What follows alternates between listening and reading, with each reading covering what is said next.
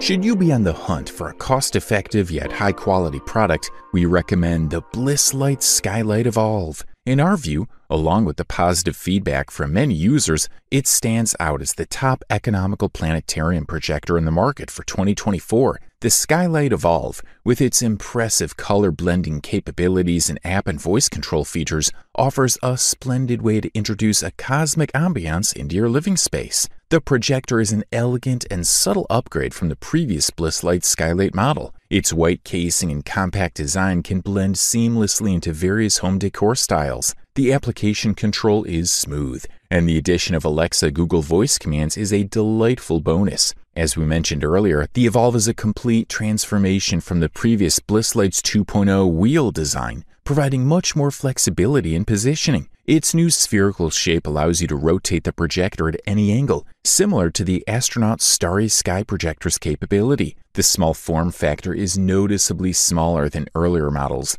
making it a space-saving addition to your shelf or bedside table. It's lightweight, easy to move around, and comes with a detachable stand to keep the sphere stable. Unlike many star projectors that come in darker shades like black, gray, or blue, BlissLights chose a white plastic finish for the Evolve. The Evolve may feel a bit delicate, and we don't believe it would withstand a fall. Therefore, care and attention are crucial when handling this projector. If you have young children, it might not be the ideal choice. The Nebula projection is bright and vibrant, and you can customize the intensity, brightness, rotation speed, and color through the BlissLights app. One notable improvement from the Skylight 2.0 to the Evolve is the introduction of a new color mixing technology. This feature allows you to generate even more color combinations, including attractive pastel hues. The power cable is a USB-A to USB-C type, with a single button for control. This button is used to pair the device with the app and can also be used to cycle through the different nebulas without the app.